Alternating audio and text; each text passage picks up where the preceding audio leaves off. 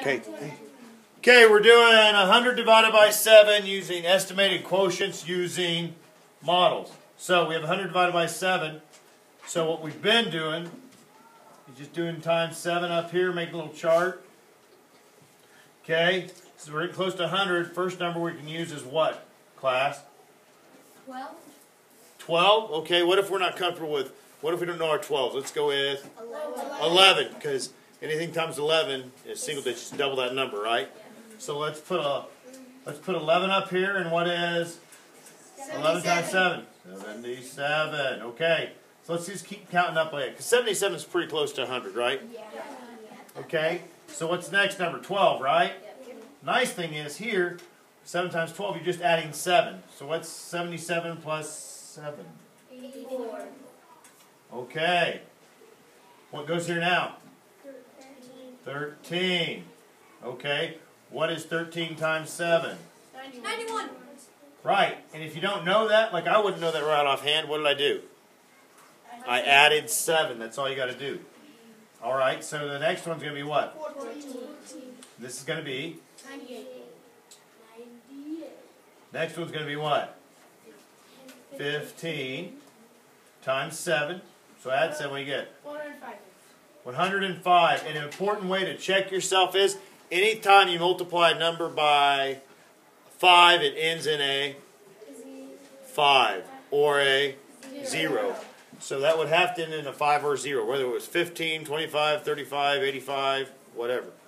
So, here's 100. Which two of these is it between? 14 and 15. Exactly. Okay, you can't write these down. 100's between these, so the quotient is it's between 14 and 15. So you put down 14 and 15. About 14.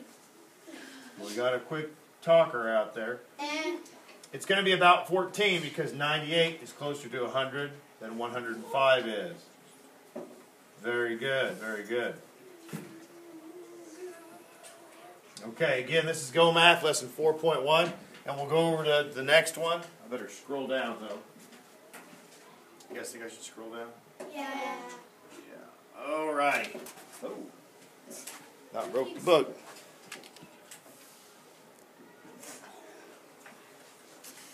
All right, so now we get rid of the rest of this that we were doing last time. And we try it again. Now, a basic rule we've been doing is what, class? If it's 3 digits, we multiply by the tens, right? Yeah. Okay, so we make our chart again. Can you guys see me in here? Yeah. Through there? Okay. All right, we make our chart again, and it's going to be times 7 again, right? But we're going on the tens, aren't we? Okay, what times 7 gets close to 438? And you can think of it as 43, but then, oh, good answer, Jack. What is it? 60. 60. Because 6 times 7 is 42, but it has to be 60, right? So we put 60 up here. What goes down here? 7 times 60, what is it? 420. 420, okay. So then we go to what? 7 times 70. What is 7 times 70, class? 490. 490. Very good. Okay, then 438's in between those, so what is it? 60 and 70. Yeah, it's your two top numbers. That's why we put them on top, so remember them. 60 and 70. About 60. Why about 60, Michael? Because 70 is 190 and 420 is closer than 490. Very good. 438 is closer to 420, so it's about 60. 60. Okay. All right, now we have another one. I know it's 8 and 103, but it's a 3-digit number, but honestly, it's pretty close, isn't it? Yeah. Okay, so let's just start out with, should we do 11 again? Yeah. Okay, good, times 8. We put 11 here. 88. Gives us 88. 12 gives us, we just add 8, right? Yep. What do you get? It's a lot easier saying you have to give me the answer. What is it? 96. 96. All right. Okay, so we bring the next one over. What number is going to be up here? 13. 13. Okay, if I add 8 to 96, 104. Okay, so that works. 96. So it's going to be 12 and 13. About 13. About 13, because 104 is really close, isn't it? Yeah. Okay? It can get confusing when you're comparing your products to this. What do we call 103? It's called the dividend. Dividend. And 8 is our divisor. Very good, very good. Okay, now we're ready for number 10. All right, and this is the last one we'll do together, but now I can go by tens because that's a pretty big number, right? Okay, so what times 9 gets close to 25? I don't want it bigger yet, so think of your multiples. Think of your count bys, if you will.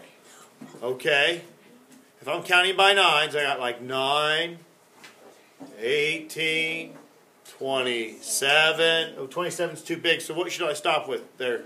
Go ahead. 18. 18. 9 times 18? I mean 2.